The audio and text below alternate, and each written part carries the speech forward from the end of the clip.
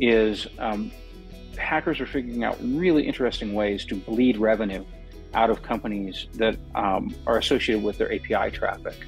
That could be things like referral fraud. Sign up for a new account and get $25. Refer a friend and get $25 more. And what we see are waves of fraudulently created new accounts, and those new accounts then are referring 5 or 6 additional friends and family who are also fraudulent accounts. And they're all riding on API front ends as well as API backend processing. Hello, ladies and gentlemen, and welcome to our interview with Richard Bird. Richard is CSO of Traceable, which is the leading API security and observability company. We had a previous interview on the topic of FDIC-insured financial institutions and how they align latest API security components in their mandates. But today, our major topic will be on PCI compliance update and on recent findings of survey provided by Richard's company. So we will discuss it in the details. But before that, could you please, Richard, remind who you are and what you do? Sure. So I'm Richard Bird. I'm the Chief Security Officer of Traceable.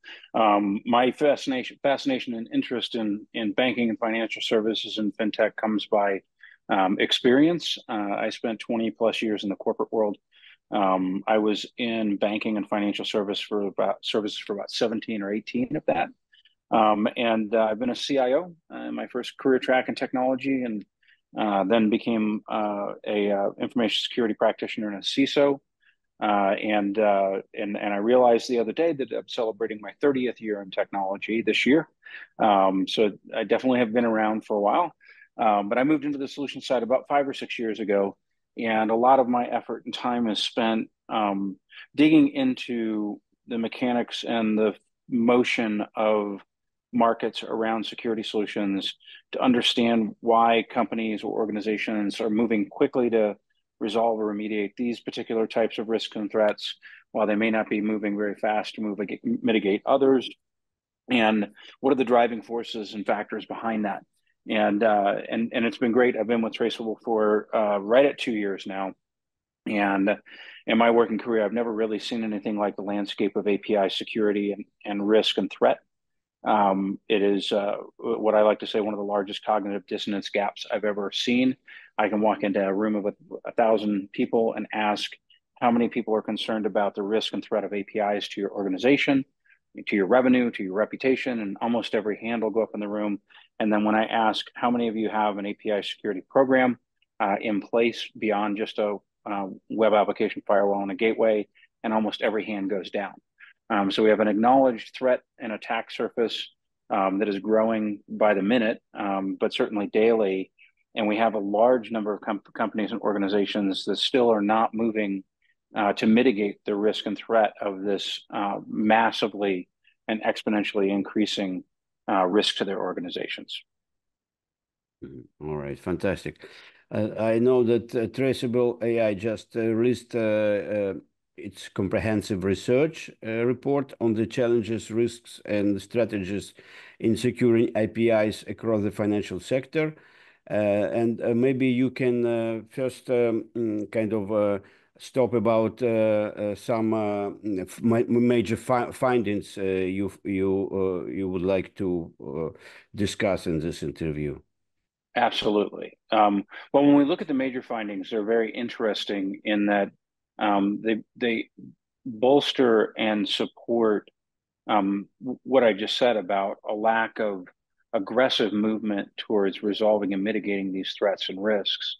In the banking industries in particular, so let me be more precise, in organizations that are regulated by the OCC, FFIEC, even the FTC, if they are acting and behaving like a bank or financial services transactor, the threat is clearly understood because the regulators have actually been more prescriptive than in any other time in security history, demanding complete and full API inventories, complete visibility, not just to the APIs that you collect on the edge, but all APIs, as well as risk assessments. And so as we've seen these prescriptive mandates come down, we started to ask the questions in the banking and financial services industries, like how much of a concern are these prescriptive requirements for you?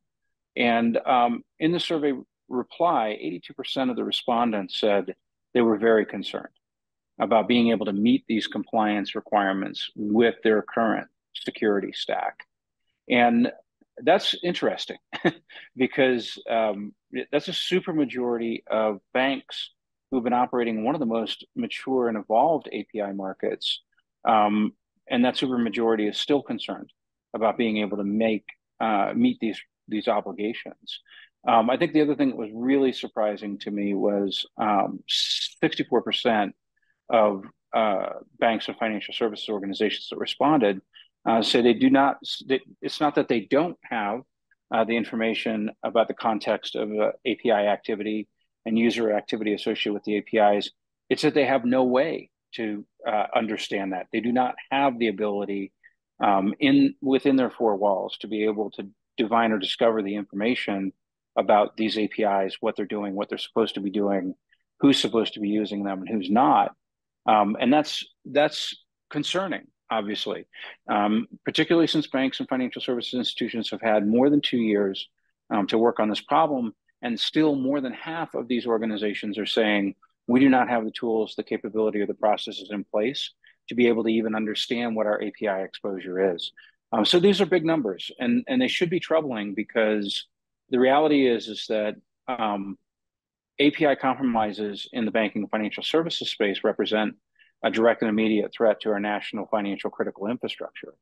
And when we start thinking about the potential damage, nationally to our economy because of, very widely exposed attack surfaces amongst these banks, it's something that we really should be paying attention to and making progress on immediately. Mm-hmm. And what are the major risks? Is it more related to preventing unauthorized access or brand reputation, data loss? What are the major risks discovered? That is a great question because we ask within the survey for our respondents' understandings of what they think is at risk. And what's really interesting is there is a tremendous amount of concern for reputational damage. And I think that the reason that the percentages are so high as it relates to concerns for reputational damage are not because of the typical things about, impacting stock valuation. They're more associated with the size and scale of these breaches that we see. When we see large mobile carriers losing 37, 38, 40 million, records for their customers, that's a massive number. Down in Australia, the Optus and Medibank breaches exposed millions of Australian citizens' personal health information. And so the size and the scale of these things are probably more associated with the reputational impact than, say, I'm worried about my stock price dropping. The other thing is financial loss. And as that kind of mechanic happens, we see companies that are exposed to substantial financial losses that they can't see because up until the ability to look at the API itself, this was unsolvable fraud. So we see the banks getting much more savvy about the reputational risk, much more savvy about the financial risk. And I think one of the things that was one of the bigger surprises for me on the consequences, what was at risk, was 35% of respondents to the survey reported losing customers as a direct result of an API-related breach. That is definitely a needle-moving metric.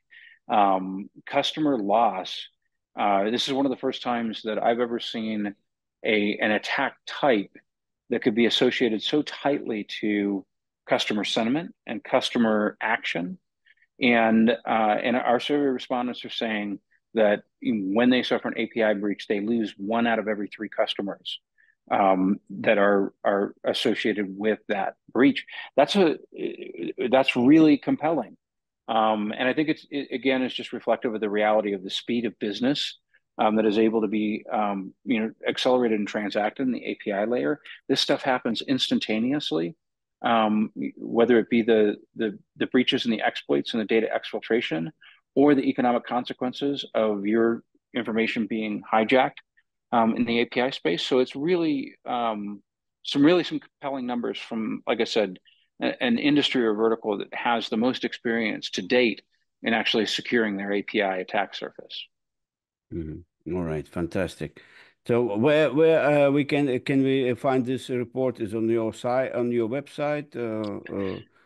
It is. We have a full access to the report on traceable.ai, and we pride ourselves on having the largest amount of publicly available information. As in, you don't need to do a tremendous amount of work to be able to get a piece of material from us. So I definitely encourage folks to reach out and take a look at the actual report itself. But it'd be remiss, because you brought it up at the top of the conversation. I think it's also important that we do make references to PCI in this report as well. I'm always really cautious. So this is where I lean back and say, I'm the old banker in tech. I spent a number of years doing that. And I'm always conscious of the fact that in today's market, a lot of times people cast PCI around and say, oh, well, you need to worry about this because of PCI compliance, without really recognizing that just because an organization is a bank doesn't mean that they're PCI compliant, are required to meet PCI compliance requirements, because in many cases, large organizations have outsourced that function to any number of financial services organizations that are available to do that work for them today. So in that case, if I'm a big bank, I may not be PCI mandated. But if I'm a payment processor, I'm almost always going to be PCI mandated. So we wanted to make sure that we made the differentiation here. But I think it's really important to call out, because mandatory guidance from PCI DSS, basically not a regulation, but a standard from the Payments Council that says you have to meet these requirements or you can't transact credit cards, which is a really bad outcome for anybody that goes down that path. What we're seeing is, again, a very prescriptive change in the PCI DSS requirements from 3.21, which is the current state, to 4.0. And in 4.0, as it's associated with all of the API stuff that we're talking about today, the requirement changes from providing PCI a sample of your API transactional data to proving that you are continuously monitoring and securing that API traffic. That is a very large leap for companies today. That is a big change to go from a statistical distribution sampling approach to you need to know at all times what your APIs are doing. And so we're seeing a tremendous amount of energy as companies are looking to close that gap before the March 2025 enforcement date. And is there some major cost involved and with this kind of compliance, and how can smaller businesses manage the potential cost of this resource allocation? Yeah, always a tough question, right? I already said that I was conscious of the fact that PCI doesn't apply to all banks. I'm equally conscious that I had the very good fortune of working in the banking industry, and a dozen of those years were for JP Morgan Chase, where on a relative scale, money was not an object when it came to fixing and solving problems. Massive budgets. Matter of fact, as an executive at Chase, you become desensitized to the value of money because you're dealing with such enormous budgets. Recognizing that not all organizations are like that. In fact, only a small percentage of companies have those kind of resources at their disposal. I think the reality is that many organizations are going to need to rely on qualified service providers to be able to provide this level of compliance. Certainly not in the big banks or in the organizations that, say, the Consumer Finance Protection Bureau or the Federal Trade Commission have determined are too large to fail. Those organizations will need to find their funding and solve those problems. But definitely in the next tier of banks, we're going to see a lot of folks struggling to try and figure out how to manage the cost and consequences of these changes. And I would say, if I was going to give the audience a recommendation, I would say that what I'm seeing in our customer base is a recognition that we may still be applying old data center security architectures organizationally to our cloud problems. And we may not have fully shifted away from more data center like security solutions and protocols and into more cloud-borne type security protocols. And if we start to rethink that security architecture as being more in layer 7, more in the web, more in API traffic, it's actually relatively easy to find resources that you've been expending on technology solutions that aren't necessarily as critical anymore, or the issues have been solved in other parts of the overall security stack. So we're seeing a lot of budgetary repurposing from organizations that have very limited capacity from a resource and a budget standpoint as they start to make decisions on acquiring solutions to meet these regulatory demands and start looking away from this is how we used to do it. So we're definitely seeing that motion as well. Awesome. So looking towards the future, what trends or developments do you anticipate in terms of API regulation and their impact on the kind of daily life of our audience? And how should companies prepare to adapt to these challenges? Well, I think without a doubt, either what we've seen so far in the regulations or what conversations I've been a part of as regulations are being reformed or formed and refined in Washington, D.C., is that these mandates are going to become more prescriptive. We're going to see, it used to be regulations would come out and they would say, here's the control obligation you have. We don't care how you achieve it. If you can provide the evidence, we're happy with that, right? This change that we've already seen with APIs and that is going to continue to manifest is we do care how you collect this information. We do care how you assess this information. You have to show us both the methods as well as the evidence.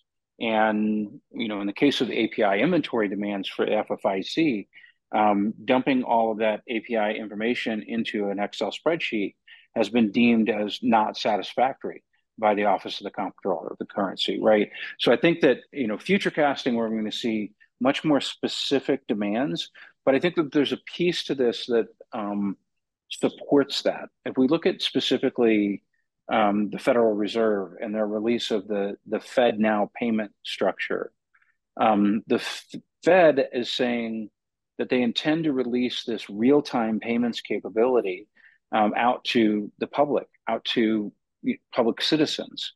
The challenge is that the spec associated with real-time payments is a published spec, and the bad guys read published specs too. Matter of fact, they research them heavily.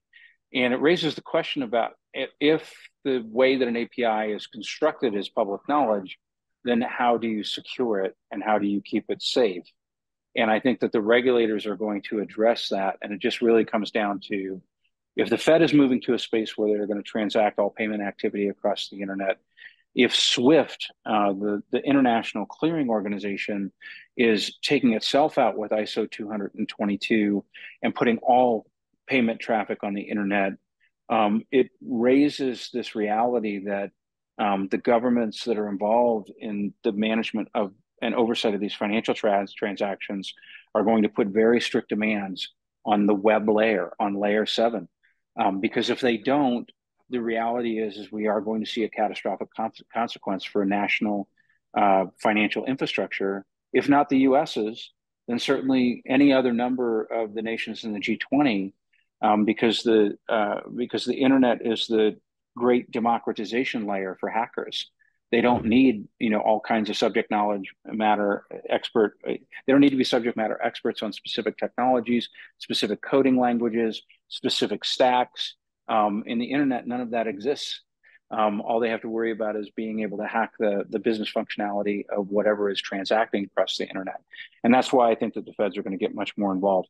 Like, if there's any recommendation that I can give again to the listeners on what you should be doing to prepare for this, just remember that there are times in our history, technology history, where the answer used to be, I don't know. How many firewall rules do I have? How many virtual machines do I have? How many web applications are my employees using? Those answers used to be, I don't know, just like it is for APIs today. Um, I don't know for APIs will not last. So if the recommendation out there is useful, I would say go find out what APIs you have as fast as you can, um, and start actually understanding your landscape before it becomes non-negotiable. And your auditors are demanding it. Your external auditors are demanding it. Your regulators in your particular industry are demanding it, because it is coming. And in banking financial services, it's already here. Mm-hmm. All right. So, Richard, that were fantastic. And that were all my questions. Perhaps if I forgot to ask you something that you see important to our audience, please go ahead. No, I don't think you forgot to ask me anything at all. I think I always enjoy getting an opportunity to hang out and talk with you. I would just, the leaving off note that I would give everybody is, I say this frequently. If you ever talk to anybody in security, and their response about a particular exploit or an attack is, that's interesting, particularly if it's a CISO. What they're really saying is, I'm terrified. I've seen something I've never seen before. Because in the main, 95% of breaches and hacks that we see today are still things like escalated credentials, forged tokens, and encryption. They're all, so common that when we see something new, it's a bit shocking. In APIs and API exploits and attacks, I see something new every week. I see something interesting every week after 30 years in technology. And I don't think that that's a lagging indicator. I think that's a leading indicator of catastrophic circumstances and consequences to come if people don't aggressively go after security in layer 7. APIs are a part of that. They're a very large part of that. But I'm also, conscious of the fact that APIs aren't all of layer 7 traffic. But it's past time to get intellectually curious about what your risk exposure is in your organizations relative to your API population. And that would be the encouragement, whether you're in banking, whether you're in manufacturing, whether you're in, airline travel. I can't encourage everyone enough to go find out that information as quickly as they possibly can. All right, fantastic, Richard.